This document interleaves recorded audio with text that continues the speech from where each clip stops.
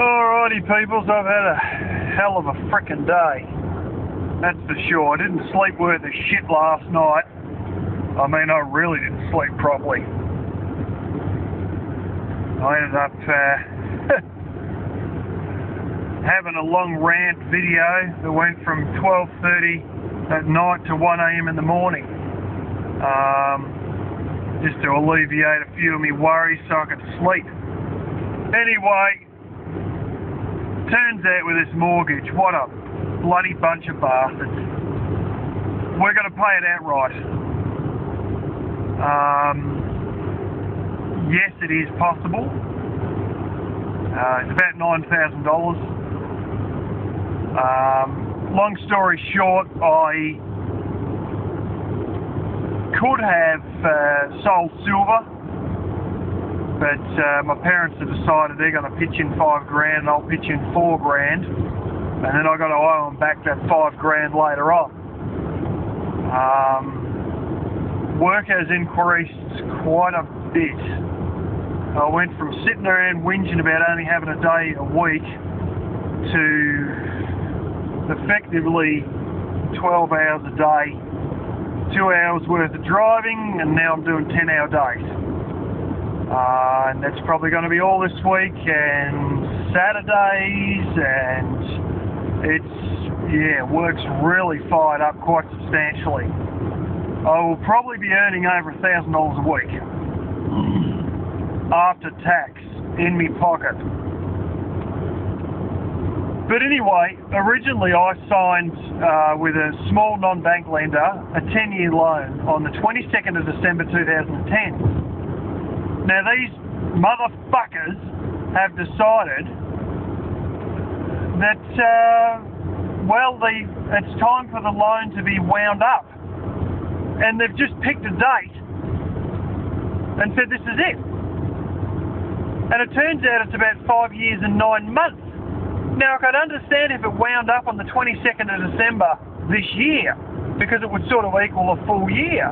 But no, they just fucking, here we are, 5 years and 9 months, let's decide that's it. So in between all this shit of having to basically, set aside 12 hours a day for driving and work, now I've got to deal with all this bullshit. God, it's stupid. I was offered a personal loan to cover it all, and then they turned around and said, oh, well, no, actually, you wouldn't qualify for a personal loan because we only take people who have worked in a permanent full-time job for at least 6 months. And because you're labour hire, it's effectively on a contract basis. So they turned around and said, well, we can't help you. So what they'll do is they'll rip the rug from under you 4 years and 3 months before I originally signed. I never signed with this new bank who bought out the original lender. I only signed with the original lender. And they took on all these loans on the basis that they would take them on the exact same contract that was originally signed by all the customers. But now they just decided they're going to change their mind. So here I am all of a sudden, we need our $9,000 back. I tell you what, I feel like sticking a spanner straight up their arse.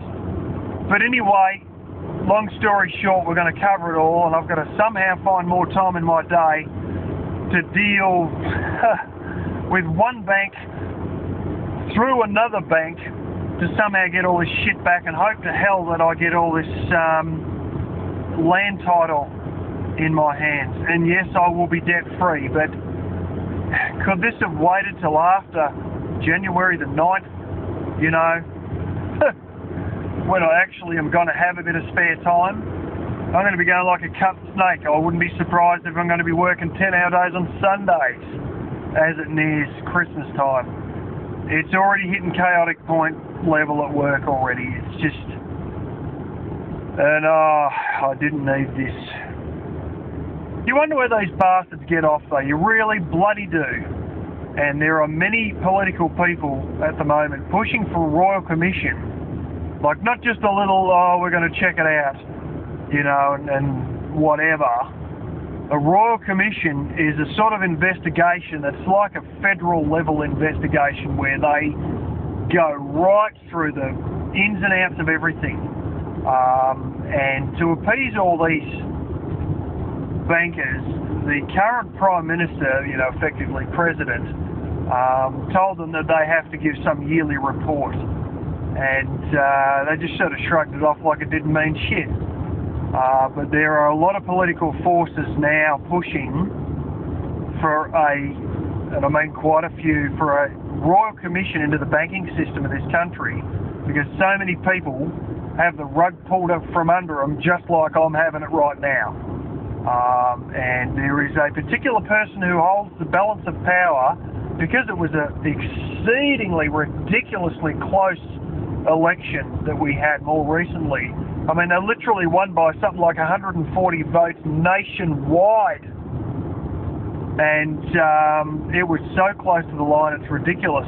And the balance of power is actually held by a right-wing group who is really anti-immigrant, anti-Muslim, and quite frankly, anti-bank. And I tell you what, I'm going to find out where this bloody petition is that's been written, and I'm going to try and get my name on the damn thing too.